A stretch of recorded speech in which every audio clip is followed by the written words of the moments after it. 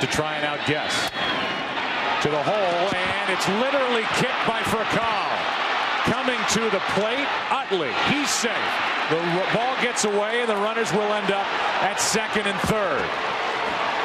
From what might have been a double play ball to a 4-0 Philadelphia lead, second and third, only one out. I don't think there's any question about it. If he doesn't boot that ball, Burrow is out on the double play. But just superb base running by Chase Utley.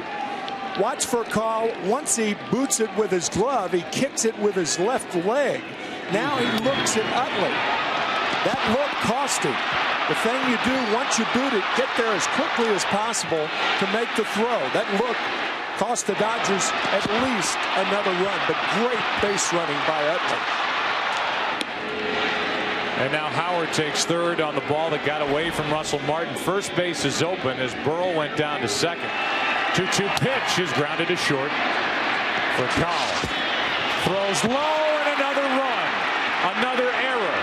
Burrow is hung up between third and home, and now he goes back to the bag as Loney throws it away, and this has been a nightmare inning for Rafael Furcal.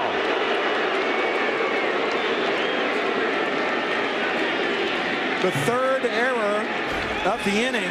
Furcal, an easy play to get Ruiz, an in-between hop for James Loney. James can't come up with it. Burrow rounded third and was halfway down the line. Loney throws the ball way over the head of Russell Martin, but fortunately for the Dodgers, Greg Maddux backs up. Here's the throw. That's one play. And now Burrow goes halfway. Loney's throw goes over the head of Russell Martin, and only one run scores. I say only